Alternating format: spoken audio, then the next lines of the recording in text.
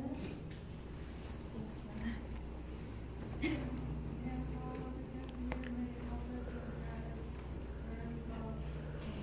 Amen.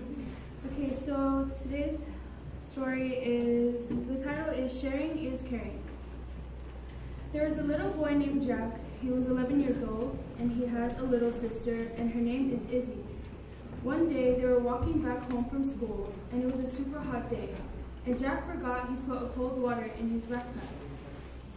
He took it out and drank some of it. When he looked over to his sister, he saw that she was sweating. Izzy had asked for some, but Jack said no. But before that, they had gotten into a big argument about who's smarter. So Jack didn't want to share with her because of the argument that they had. But then he remembered that no matter what they fight about or go through, you should always share because sharing is caring. So the moral of my story is being greedy doesn't feel good, and when you share, everyone gets to join in on the fun. So remember, kids, sharing is caring.